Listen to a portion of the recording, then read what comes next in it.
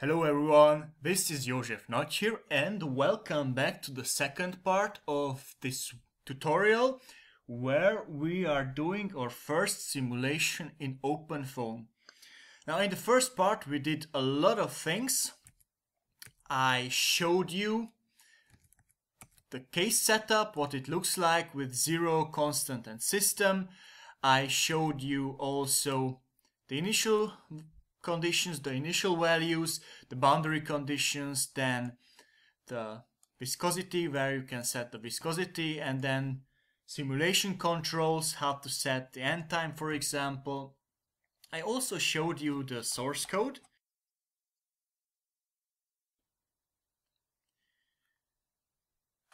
The equations that are being solved in this solver, and also the boundaries, where you can define the boundaries and that they have to match here and here.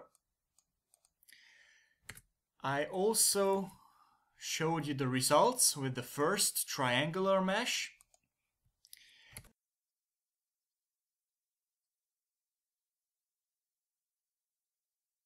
And I imported a quad mesh from this mesh file. And I was about to start the simulation. And now let's do this. I already changed the end time to 75. Now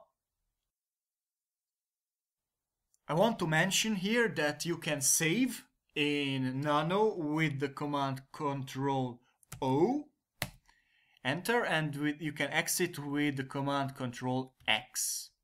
Now let's come to the simulation. I type in icofoam and press enter, and the simulation is running. Let's wait until it stops. It takes a little bit longer because we have a different mesh. But it finished now, and you see, for example, the maximum corona number is at 0.6, so there is a difference, which is the mesh, of course. But then we see the number of iterations are the same because we left the settings. And now let's just open up the results. Good. So I will do that here in this paraview. I open up, I go into the quad folder, and I could just go to all files and control and then OK, but this, if you want to do this all over and over again, this is a real pain in the butt. What you can do is you make a copy. Let's just go into system, and you can create a file with the extension of .foam. You can just copy, for example, your control dict to control dict.foam. Now you have your control dict and this file. And if I go now to elbow_quad and system, here you see this control dict.foam. I click OK. And now I have it, paraview loaded it, and I click on apply. And now I have my results. But unfortunately, the quad mesh has a different location than the triangular mesh. So I have to shift either one of them. So I will shift this triangular mesh, and I will have to move it in the negative x direction and the negative y direction. You can translate it in paraview directly, so I will move it, let's say, by -10^5. No, that's not enough. 75. No, that's still not good enough, so 120 maybe. Yes, this is better. And then I will move it by -50, that's too much. -35, -30. Okay, that's good enough for me. Good, now we are at the time 0. Now we're at 1. I rescale and I show you now the velocity. Now here you see the difference between the meshes. This is a triangular mesh and this is a quad mesh. And if I blend out now, here you see that you do not have these triangles anymore. And if I go to the very last time step and I rescale according to this case, here you see that we can depict with this mesh a certain backflow here, which we cannot do here. And here the results are very diffused regarding the velocity, and here this is depicted in a better way, let's just say that. And here we also kind of depict a backflow. So this is better, but still not good enough for me, and this is the reason why I do the third simulation in elbow_quad_refined. What do we do here? We import the quad mesh and we will refine this quad mesh. Let's just do that. Again, import it with Fluent Mesh to Foam elbow_quad.msh as before. And now we refine this mesh with the command, you will guess it, I guess, refine mesh and then space minus overwrite. Minus overwrite will overwrite if I go back here. So we are here. Now we imported our mesh files, and this command will overwrite these files with the files of the refined mesh. So I press now enter, and it says it's a 2D case refining in directions X and Y, and this is exactly what we want.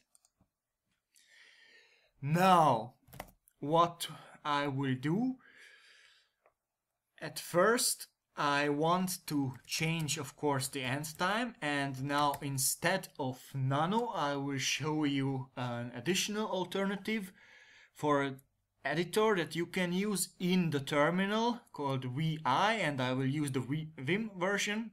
So VIM space system control dict and then enter.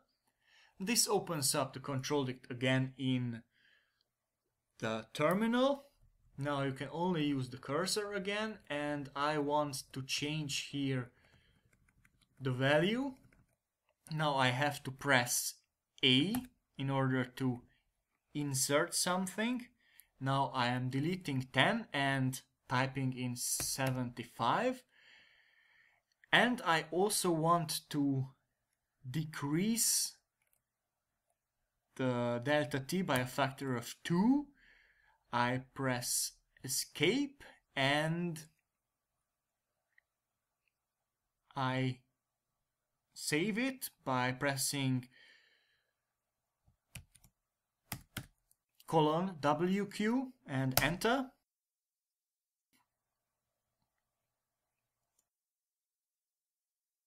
And now if I open it up, now it's saved. Now the reason for the smaller time step is actually this Courant number, because in the Courant number you have your time steps, and by decreasing the length of your cell you have to change also your delta t, but I will come to that in a later tutorial. Just believe me that I have to do this. And now I can, but no, I forgot to do something, because I decreased the time step by a factor of 2. Of course I have to increase, typing A, increase the write interval, because I want to save after 1, 2, 3, 4, 5 and so on seconds. Escape and then :WQ, enter. And now I type in OpenFOAM, enter, and now the simulation started. This will take a while, so I will stop recording and come back when the simulation stops.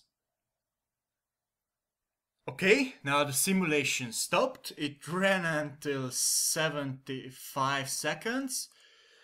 It took a little bit longer. And now you see that the maximum corona number is 0.83, so there is a definite change. Now, let's just open up this case. I showed you how you can open up the case by clicking on Control Dict and then OpenFOAM OK, or you rename your Control Dict with the extension .foam. There is another possibility to convert your results into VTK format and then open up the VTK files. I show you how you can do this. You type in foam to VTK with a capital T and capital VTKs, pressing enter, and this will convert your results into VTK format. And what is happening is that you have now a VTK folder where you have your results, your files. And you can open this up, quad refined,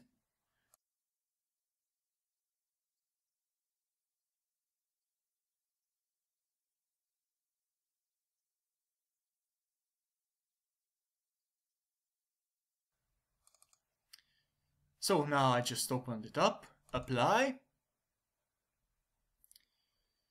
Now this is here, it has the same location as the second case, so I have to translate it. In the positive x direction I will try 120, it's too much. Maybe 75, yes, looks okay. Okay, so now the third one is in the middle, velocity. And let me just show you the meshes. For that I will go to solid color and then surface with edges, and this shows you the mesh, and you see that this mesh is much finer than the two meshes here and here. Now let's take a look at the results. What's the difference? If I blend out the meshes, go to the last time step, and for example the velocity. Okay, now what's the difference here? You see that this velocity maximum here is depicted very nicely, and it's not so diffused as here and here. And indeed, I was correct here. We do have a backflow here and here also. And with this mesh we can depict this. We cannot do it with this mesh. So this is the reason why it is very important to think about your calculation grid and the quality of your mesh. Obviously, this mesh is not very good for that. In order to depict large scales that the velocity is going here in the positive x direction and here in the positive y direction, and then here something's happening, then this grid is good enough. But in order to depict details like this backflow or the velocity maximum here, then you really need a better mesh. This is the reason why I want to show you. And in a later tutorial we will come back to grid convergence, where I will show you exactly this phenomenon. Now I want to show you a couple of things here. For example, if you want to make a screenshot, you can just make a screenshot through Ubuntu, but you can actually do it in ParaView. For that, I will show you this edit color map here. You can change this here by clicking on rescale to custom range. For example, you can type in here 0 and go until 4, because why not? Now change to 4, very good. And by clicking this button, you open up this window, and then you can just say velocity and then meters per second. We give it in meters per second. I delete it, and I can change here the font type, for example, times, and then the font size to 10.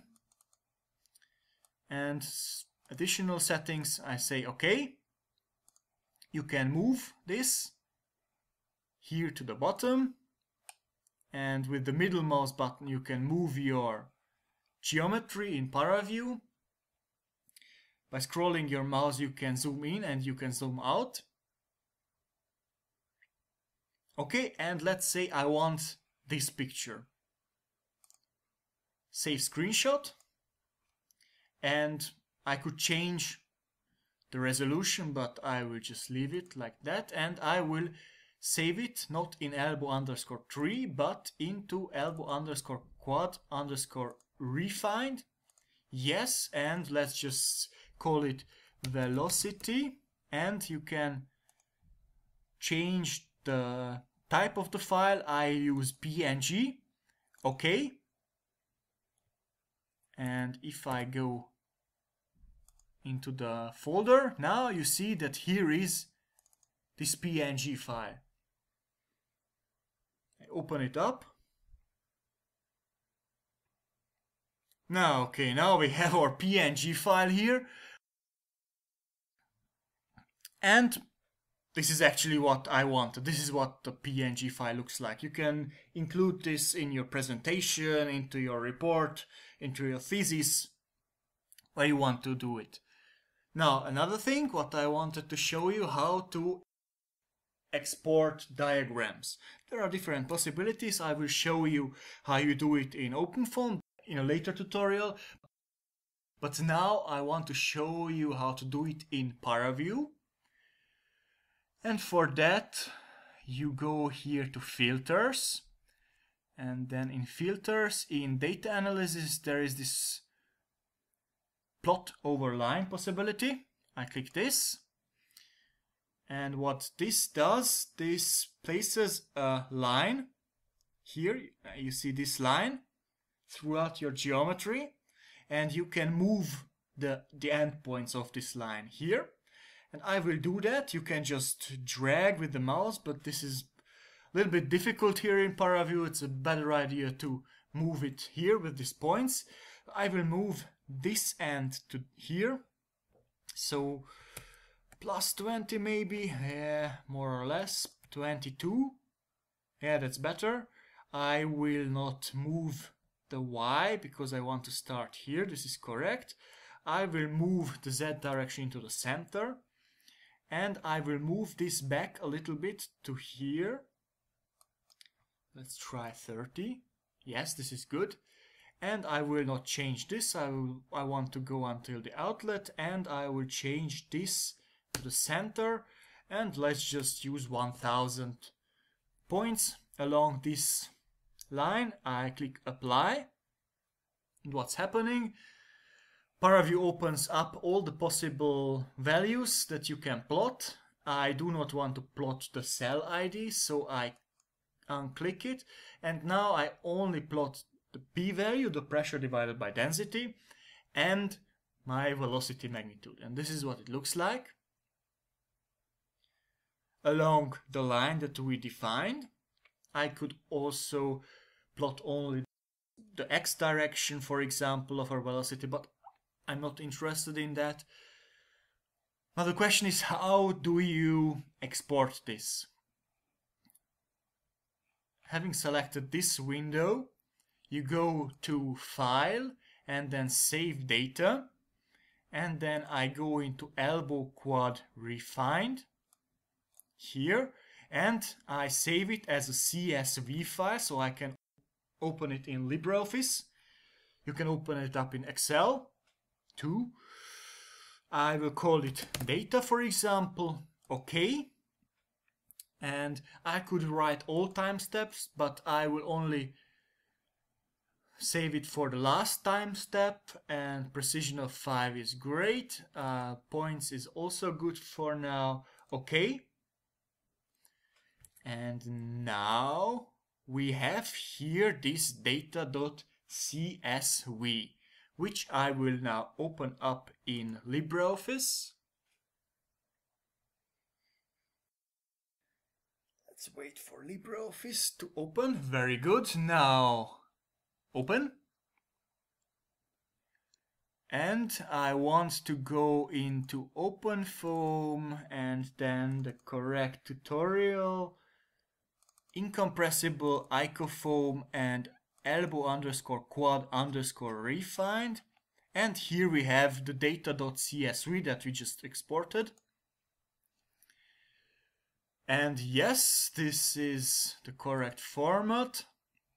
And now here we have our results. Pressure divided by the density, then the x component, the y component and the z component of our velocity, then cell ID and another value. Then important is this arc length. This is the coordinate along this line. So here it's 0 and here it's, let's see, it's 69. And then we have the coordinates. But we are not interested in that, so I will delete these. I will delete these two and also the z component of the velocity, because we are only doing a two-dimensional simulation. And I will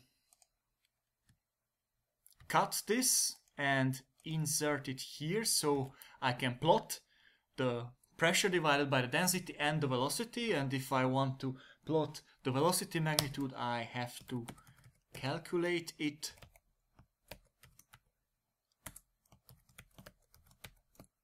Like this. And this is the velocity magnitude. Very good. So let's just plot the pressure divided by the density. Okay, this is what it looks like. And let's take a look at the velocity.